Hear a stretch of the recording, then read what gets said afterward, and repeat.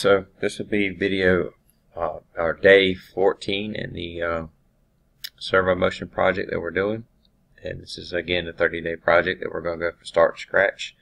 To pick back up where we left off on day 13, we came back and basically got our state machine working in full function.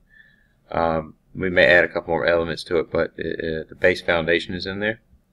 So if we were to look at, go back to machine control and go back to where we do our start and stop from our HMI. At the current state we're in, if we started it, you would see everything start up. And if we came back and stopped it, because everything, if you notice, everything is running right now depending upon the draw that it's at, on the, going off the virtual master. If we hit stop right now, then everything should stop, right? And again, that's feeding the state machine, so that's feeding all this logic, basically coming out and going through the array that we set, right? So we understand how we did the array and the indirect address, and through that to feed the state machine, which is based on a if then else function, but it also has the main component is a case, so it's a combination of a case function and a if then and else function, and basically that's just the foundation of a good solid state machine. So without further ado, I just kind of want to go over where we were on day 13. This is day 14. We will start back with our HMI. So to kind of get off the program ACD file and get onto the more graphical side of things, we need to set up some more of our backplane on our graphical side. So today we want to be going in and adding our macros and our client keys. Okay, so what we'll do, and we need to make our couple displays real quick. So we'll just throw it in and basically add in a couple of display options. So we want our display to basically be a kind of fit today's computer, right?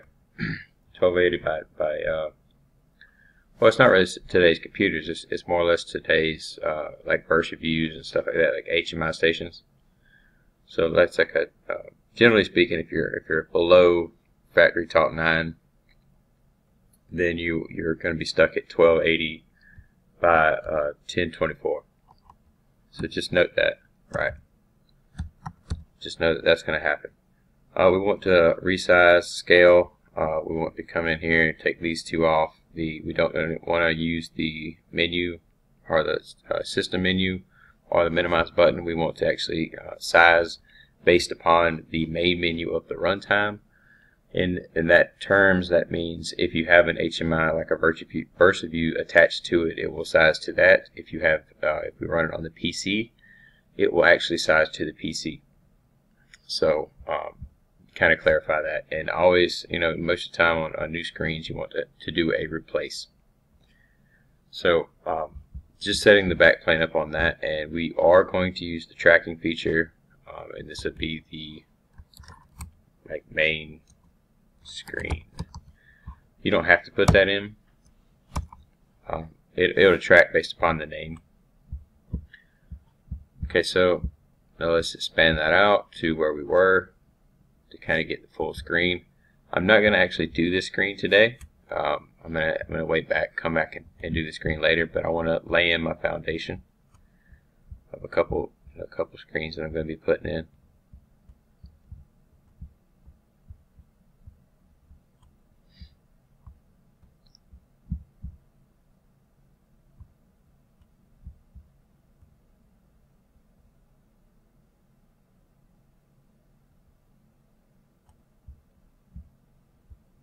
Okay, that's good enough. All right. Okay, so save, and then we'll call this the main splash screen.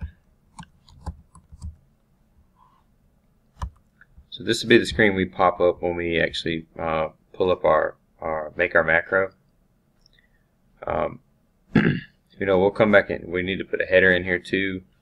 I'm not sure. Just for the sake of time, let's just go ahead and set up the macro, and we'll rename the macro screen. Like we'll put a placeholder in right now, and then we'll come back and put that in later. So first and foremost, let's do the client keys. So I've kind of touched on this before. Adding a client keys.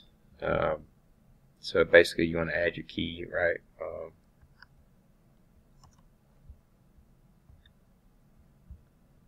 So you want to come down here, and in my sake, I'm going to use Q, and then Shift. So we want to do Control. You want to do Control, Shift, Q, and that will basically give me a shutdown, right? So we want to name it close. And if I could spell this morning, we'd be good. So close, and so that gives you your client key. That's how to set up your client key. If you're not familiar with client keys, that's basically if your HMI client runtime is actually running, and you want to have the ability to shut it down and not have just a random button hidden on the screen that nobody can see but you or somebody, something of that nature. If you wanted to have an easy way to do that, so the client keys are the option, right? So you would click with what we just set, right? Sorry, with what we just set. If we added a new, right? Well, we're not finished with this one, so we can't. But you've seen what we did, right? We said we want to use the letter Q, we want to use Control, we want to use Shift, and then we'll shut down. So at that point, as we push those three characters together, we're gonna say it's gonna close. We want to go ahead and press an action. So we want to make an action happen. In this instance, what we want to do is we want to come back in and come down to logic and controls, and in display client, we want to close. Right here it says you can open a client, you can close a client. We want to close the client. So we want to be able to shut down the current display, file name, current display is fine. So at that point, we have our client keys made. We click OK. Save changes to Untitled. Let's see, we want to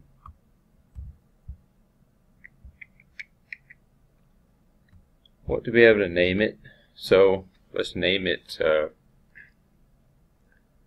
Let's just name it client. Sorry, like abbreviated client keys or something. So let's go client, and then we'll put keys, right? So now we have our macro, which looks just like we set up.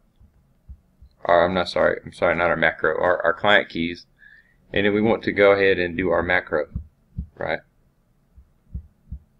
Okay, so in this instance, it's going to automatically pop up that is created today, right? And what this does is, adding this characters in front of what you're saying right here is basically blocking the system from issuing a command. If that kind of clears up things. So first, we want to come in here and add our own comment. So we want to set up the client keys as the client starts.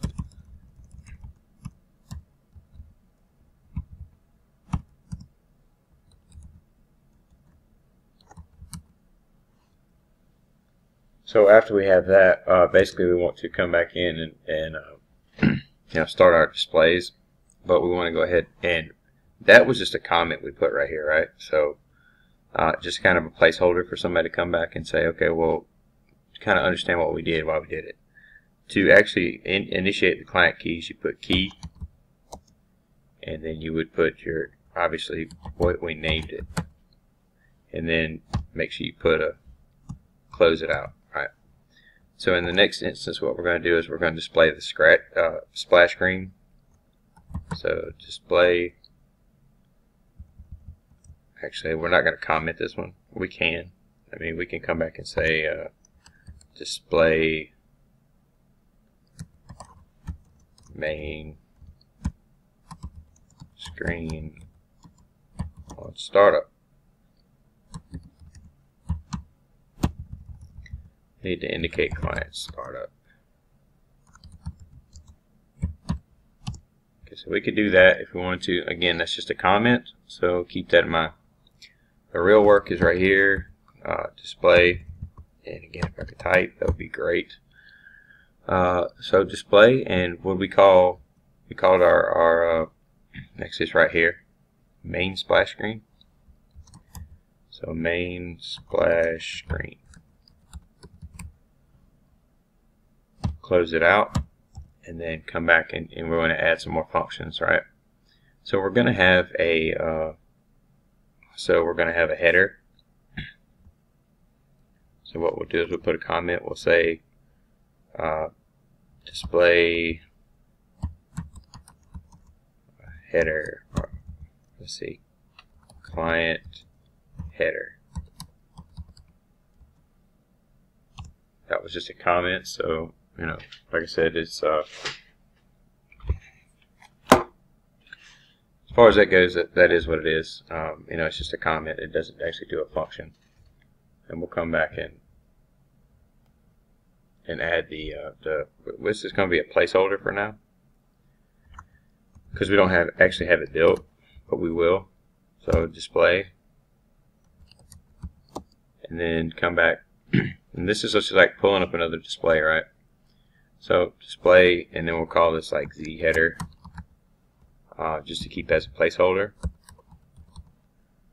and then close it out. Okay, so what we want to do in the meantime between these two is we want to add a pause, because we don't want them I guess trying to start at the same time. We want to give the process a methodical way to start. So we want to start the main screen and then pause for, say, 1 second, right? So pause for 1 second, then come back in here, and we want to do the same thing down here, and we'll pause for 1 second again. So what will happen is that the client keys will start immediately. The display screen, splash screen, will start immediately. The graphical side of things, as soon as we start entering when the screens pop up and start making like the HMI, the layout, you want to be kind of methodical about that. You want to say, okay, well, the splash screen's first, then pause it, and then come back and put your header in, you know, and then come back and do, you know, whatever. So in this case, our whatever is going to be log in the operator into the system, and that's just a comment. So again, it's just to keep our placeholder where we are, our indication. So in login, you're going to actually, your start is login, and then in our case, our operator, we just named it something simple, right? Operator, and then so what you're going to do is you're going to put in the user name, and then directly behind that, you want to put in the user password. So operator. We just named it. We kept it the same name. In the instance of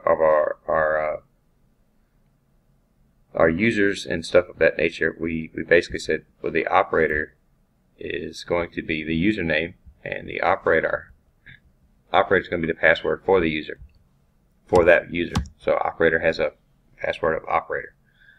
So this basically will close out the starting macro of what we want to do. And to kind of go through this, set your client keys that we made down here, so you're able to shut down the client as it's running. If you have to edit it, or if you have to do anything of that nature, or for whatever reason.